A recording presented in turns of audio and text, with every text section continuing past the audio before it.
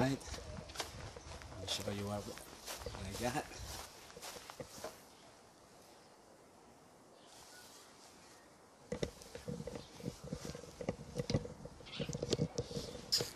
Well, I guess you guys can guess, but I'm building another G23 with I'm gonna put a H22 head on there, build me another Frankenstein motor. And lucky for me, when I got to the junkyard, someone already removed the head, and upon inspection, cylinder is okay, no problem at all. It'll be a fun project. Just have to modify this block, do a little modification to accept like the oil cooler from the H22 block. And I might, the previous block that I have, I drilled some holes in it. I think, can't remember, I think it's over here. I was using it for to relieve some of the positive ventilation on the crankcase ventilation.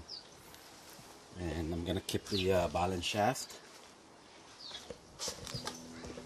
Why, you ask? I learned from the past. Remember, I have mentioned that I had two G23s that blew up on me, and I want to do it right on this one. And plus, if you're going boost anyway, additional 10 to 15 horsepower, I mean, you'll get that right away. And plus, keeping the balance shaft, it helps out all that vibration. Yep. So I think I'm gonna keep 86 mil, and like I said, I already have some of the parts, like the rods, aftermarket rods, and I'll probably just get a CP pistons 86. I'm gonna start at 86, and who knows, I might I don't know, I'll figure it out if I will want to send the block for get it re-sleeve to make it even better. You know, without doing anything on this block, I can get 400 or more horsepower on this thing. Just slap H22 head on there and just boost it. But the problem is it's kind of lock on low RPM acceleration, because I think the compression, this one, if I'm mistaken, it will end up like 8-to-1 compression or a little bit more. But I needed something like at least over 9. Yeah, that's why I'm gonna go for a K20 pistons. And I also picked up max speeding rods, but I'll show that later on. Right now, I just want to focus on this one. And it's the airplane. I'll wait till it passed. But let me show you. I've never shown what happened to the block on the previous motor I had. Okay. Yep. And the holes I was talking about is right here. I was using this for passive ventilation. And this one, the plug, I have a fitting that attached to it. It's for the hose, the return hose for the oil cooler. And I need to, on the other block, I need to drill a hole and for my oil feed. Yeah, this is what happened to it. This is, I think I had this thing bored. I started 86 and the piston went out on me. And then the second time I had it oversized, and that's what happened right there. So I think it's a combination of ECU. I don't have a Honda at the time, the S300, and also I was using a no name brand wastegate. So that's the plan on this one. I'm gonna strip it out and clean the block, and I'll decide if I want that thing re-sleeve. And also, why I'm doing this out here, my engine stand is occupied. Plus, I'm just gonna tear this thing apart and clean it anyway. I'm gonna send it out to machine shop. Well, we'll see what happens. Okay, but that's the plan on this one. But it won't be on the car soon. You know, not in the near future. But I'm thinking maybe like a 6-month project on this one. You know how it is to get expensive. You know, doing all this project, and plus my it's gonna go to the white Accord, and that'll be due on smog check by October. So I have what today is March, April, May, June, July, August. I have 6 months to build this one, but we'll see what happens. Okay, let's tear it apart.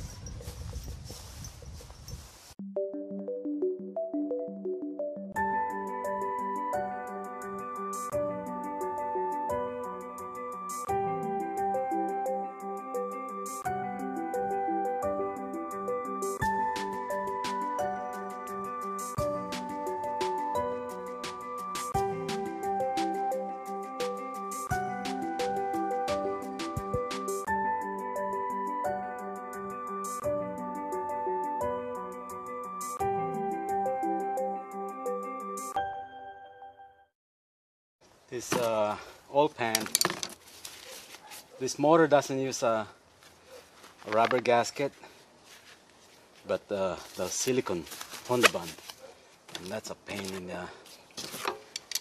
It's a pain to take it off. It's like you almost like break the dang thing, you know.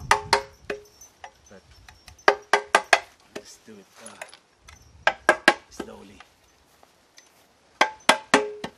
There you go. I think it's coming up. Yeah.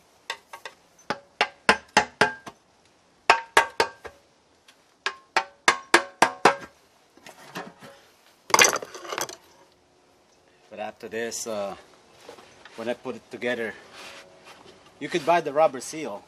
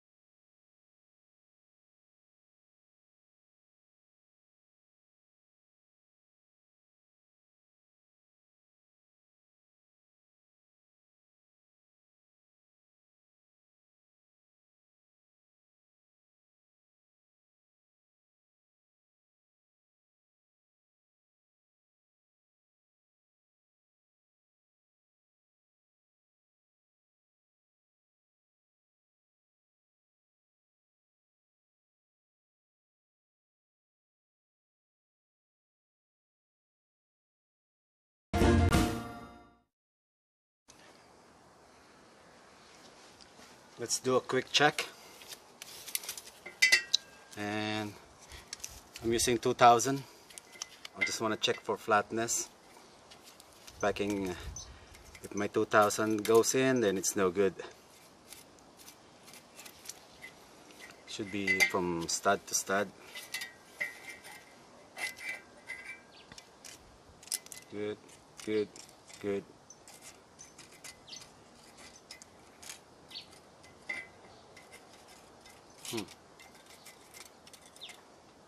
Could be my ruler, you know. Yeah, I think it's my ruler. It's not really flat. Okay. Yeah, it goes in. This side. Yeah. Well, 2000 goes in.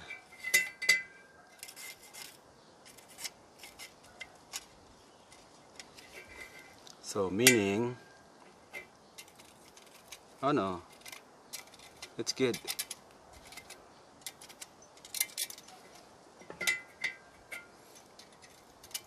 Must have been a debris.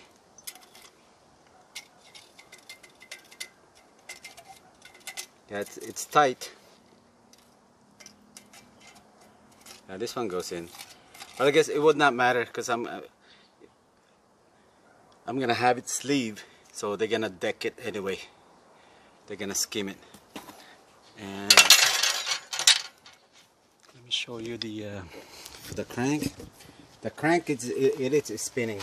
Look at this, burnt. So I think I'll just polish that. Set it to polish, and just have this my trusty precision. It's 2.168. Yeah, 2.168. 2.168. And next, same thing. 68. Yeah, this is the center. It's good. 68. 68. And let me have it squared. Let me put it down. Let me turn it around.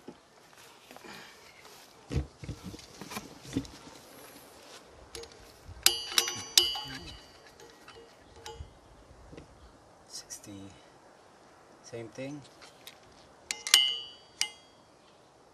65. 65. 65. 65. Yeah, 65. Alright, let me check the block real quick.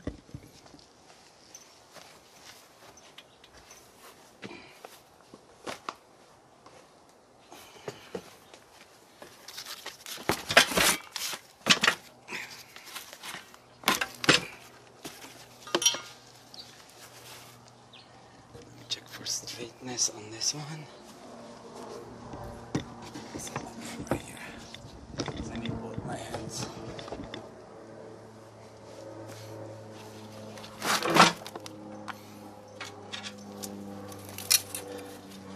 Again, I'm going to use my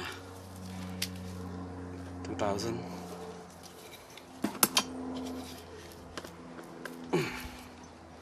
Let's remove the bearing.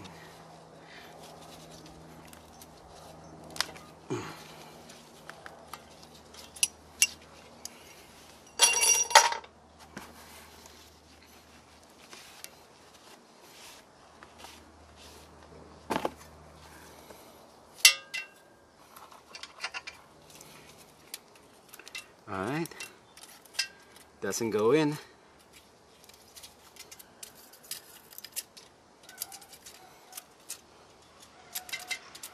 Well, looks like this thing is straight. Good to go.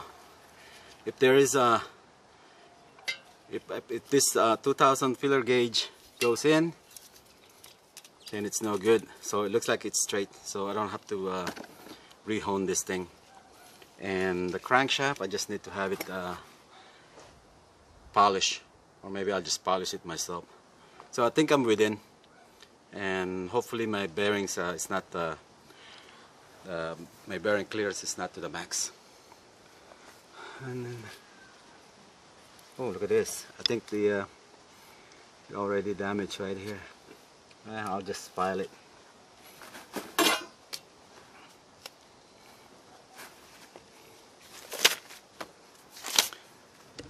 Finding more and more right there. That's from the tabs from the bearing. I guess it is spinning. Maybe it is the bearings worn out. Well, I'm gonna. One thing I can do is I have a bore gauge. I'm gonna slap that thing on here.